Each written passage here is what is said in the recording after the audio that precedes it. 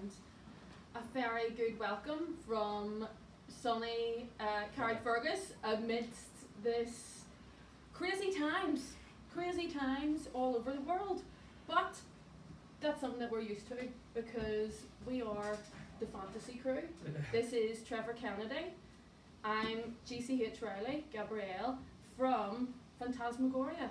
And we are very, very lucky to be in the secret bookstore in Carrickfergus. And it's not that much of a secret. Whereabouts is this place, Trevor? How does one come here? It's just not far from the castle, Carrickfergus Castle, just up a bit, and there's like a sort of arcade where it says gift shop outside.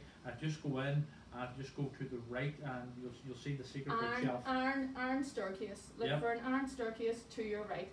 And I have to say, this is my first time being here, and it's really, really beautiful. There is beautiful books, beautiful works of art.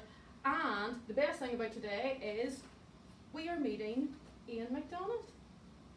I go to the opening of an envelope, you know. Wouldn't we all? Because we are writers, and writers can be a little bit reclusive at times. Yep. So we are socially distancing as much as we can. We have, like I said, the beautiful sunny Carrick weather. You know, we've got the sea air coming in, so hopefully we're all going to be safe. Yep. Ian, it's a pleasure to meet you. Yes, and to speak with you today. And can you just introduce yourself and tell us a little bit about yourself from the horse's mouth itself? Hi, I'm Ian McDonald. I'm a science fiction writer of many years standing. I live across the loch over in Hollywood. Award-nominated and award-winning. I think I'm on my 25th novel by now. I can't remember the old number after a while. 25? I think so, yeah. We've lost count?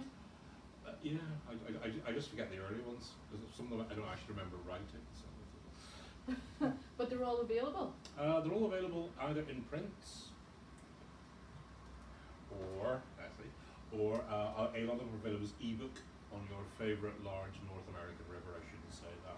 Sorry, South American river, which I probably shouldn't say, but they're the ones that really deal with the backpack ones.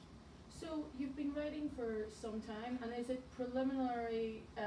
Is it mostly fantasy? It's mostly science fiction with the odd stray into fantasy and the occasional bit of horror. I've just done a ghost story actually for Reggie Chamberlain King's forthcoming ghost story anthology, which I'm rather proud of because it's proper scary. But it's usually in the area of the literature of the fantastic somewhere or other. Would your writing be akin to Ian M. Banks? Well, there's an awful lot of Ians in science fiction, and we're kind of all of an age. Actually, there's about, I know at least 6 Ians in science fiction over in these islands. He's kind of more space opera. I tend to stay a little bit closer to home. The furthest I've really got away in space and time is just as far as the moon, which was the Luna series.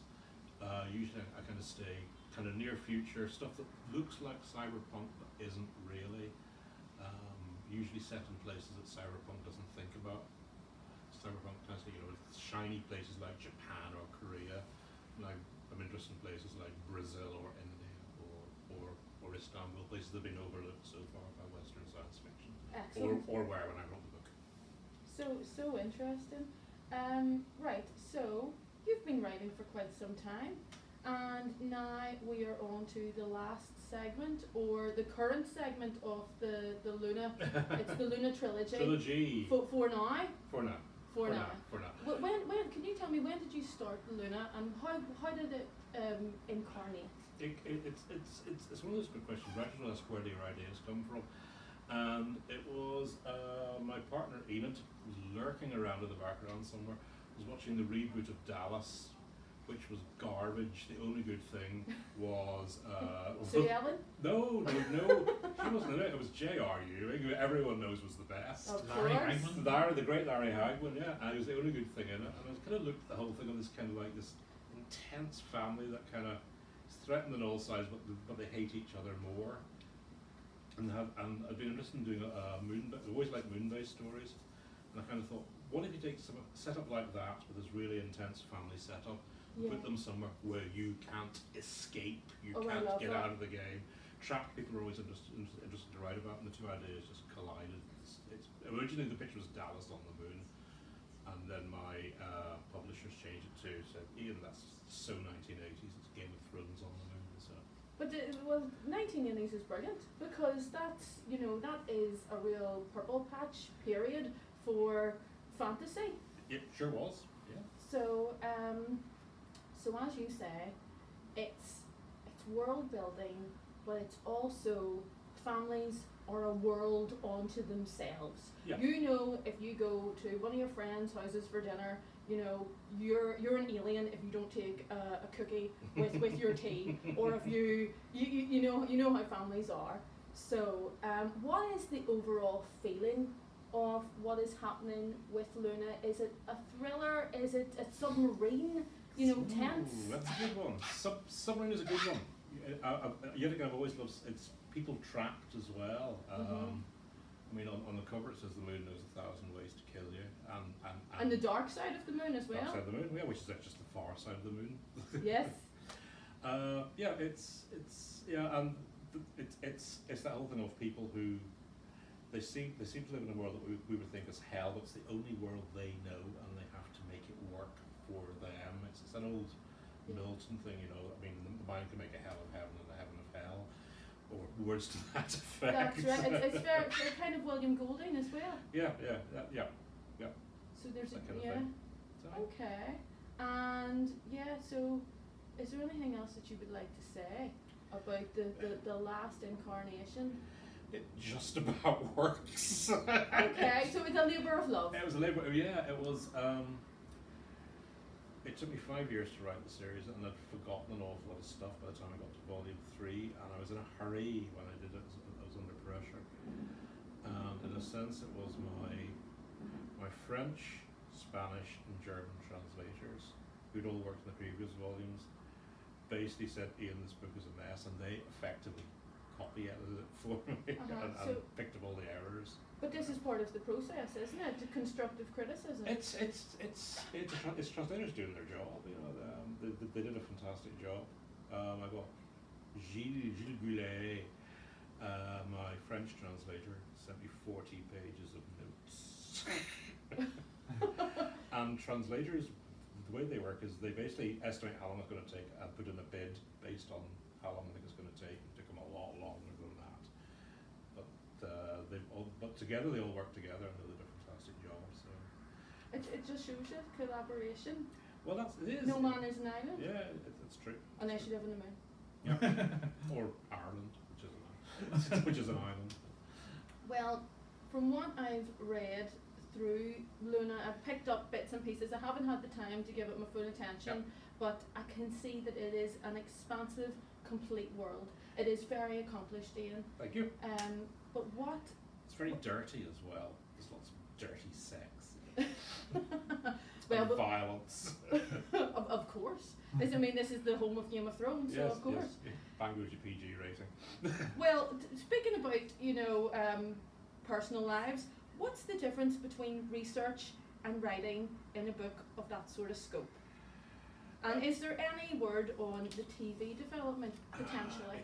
It's in a 6-month extension on development. Actually, all TV projects are basically have gone on hold for 6 months. That's right, with Stranger Things that happened as well. Yeah, all of them. Yeah, there is another project which I cannot speak yet.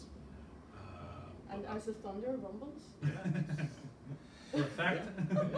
The thing about research is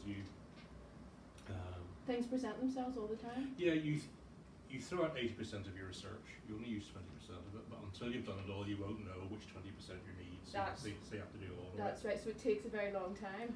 It does, and also stuff. I started in 2012, put the first ideas down. 2013, 2014 wrote the first one, and I was using current knowledge about the moon. And this is now 6 years later. We know an awful lot more. That's right. And stuff I thought was right then isn't right apparently, but I'm stuck with it because I can't change it. Well, that's what they're telling us, Ian. Yeah.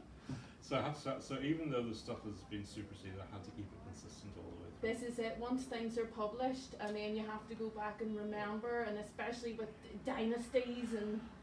Oh yeah, oh yeah, yeah.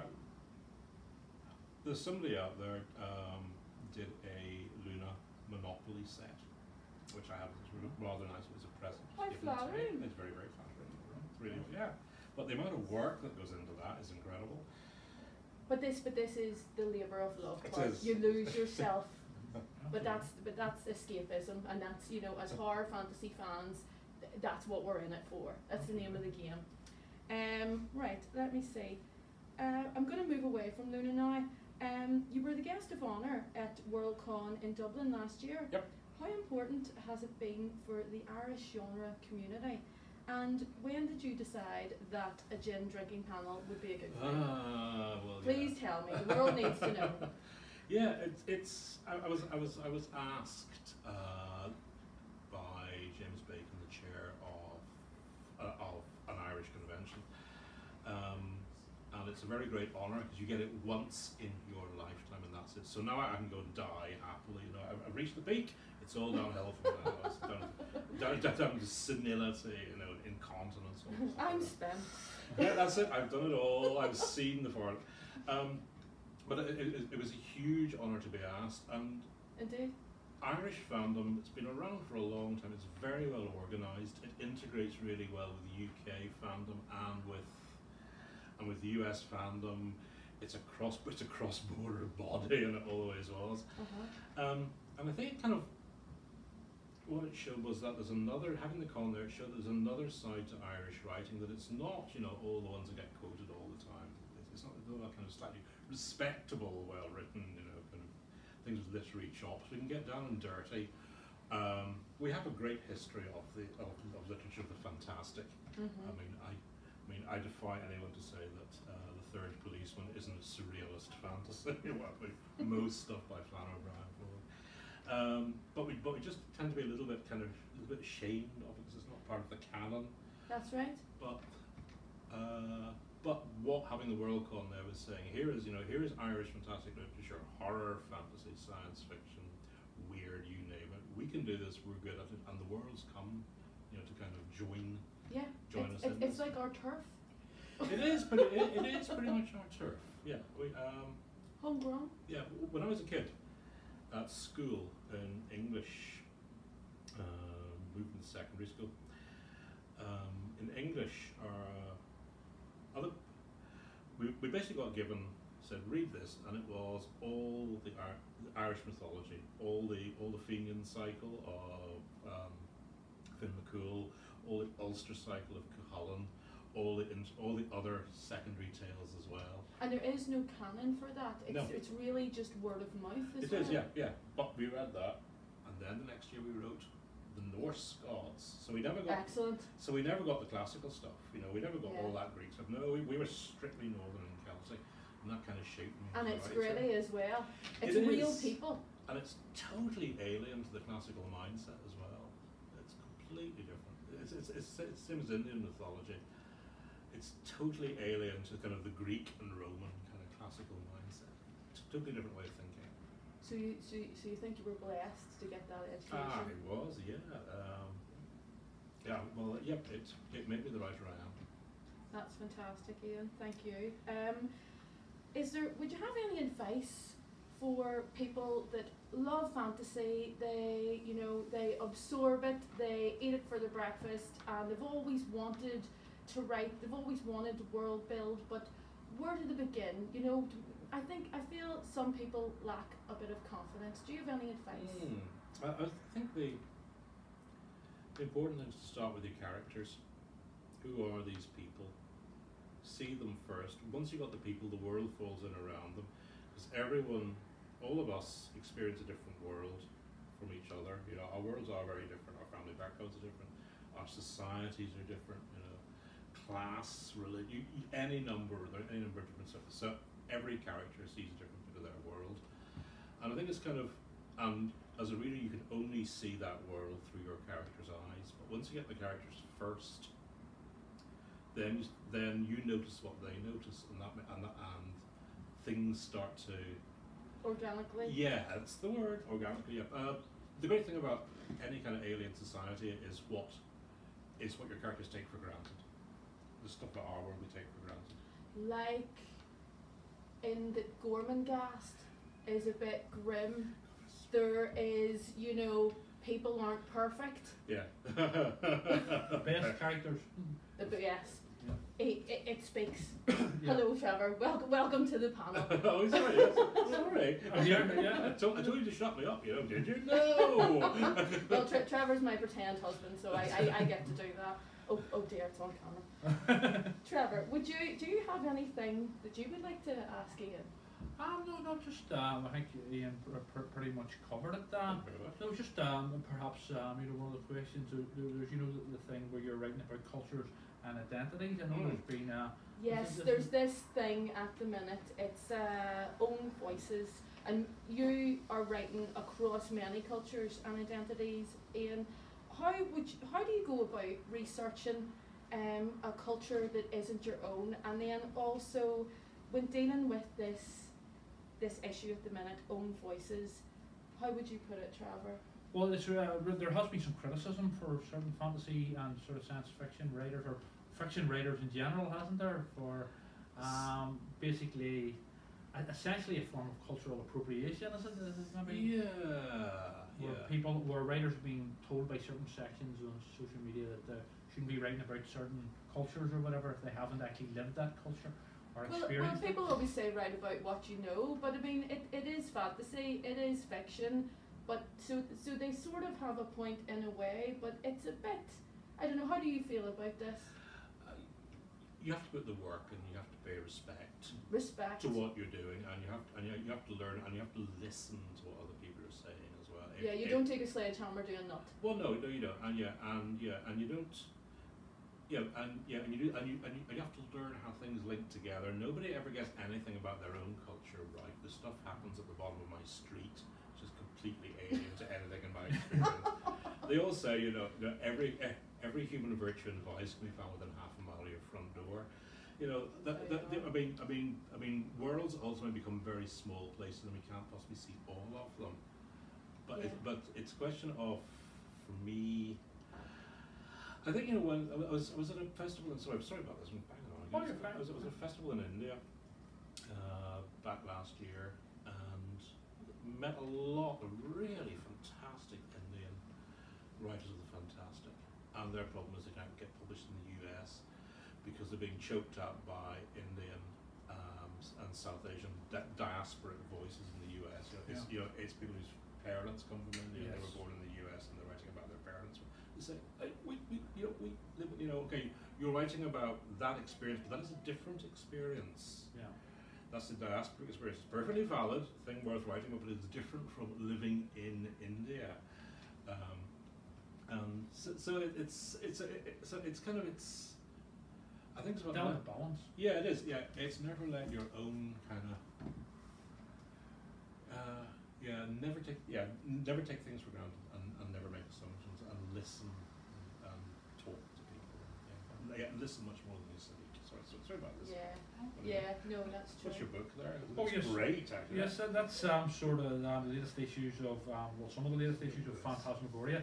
That's the Lovecraft Squad special. That's a special we did of Phantasmagoria magazine, based on the series, you know, the anthology series by Stephen Jones, edited by Stephen Jones. So there's quite a few of the authors were interviewed in it, including Mike Chin, Adrian Cole, Douglas Klauba, who's the cover artist, who actually said there's wonderful cover art there. And that's actually the same cover art from one of the Lovecraft Squad books.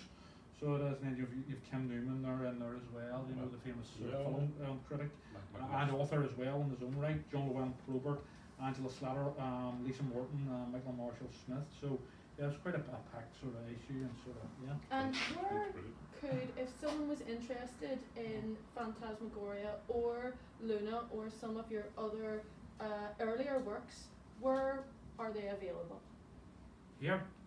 In the secret book In the secret book store.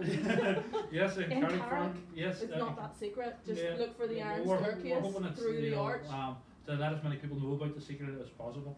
So we are. But yeah, I mean, Phantasmagoria is also available from Amazon throughout the world. You know, some of the other issues there. We did one on Archep and Hayes, and you know, the latest one actually has a big interview with Graham Masterson, Yes, that's who's very good. interviewed by Mark Damien Lawler.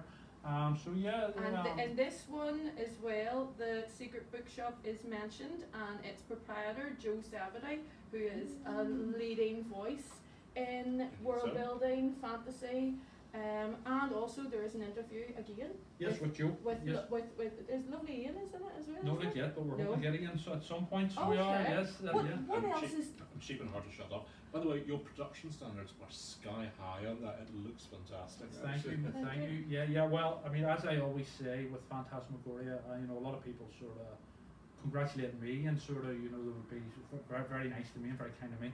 But like I say, it is always a great team effort. So it is, you Yeah. know, from plus the guidance and stuff that I've been given from, you know, some of the top people in the field.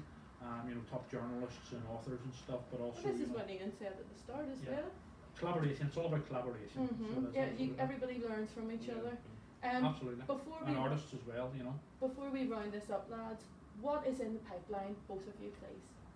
Go ahead, I know the public need to know this. A much delayed novel is going to be delayed again because of the pandemic. I've got a novella out at the moment, a Luna novella, Menace from Farside, bitoventour.com. And one of you got?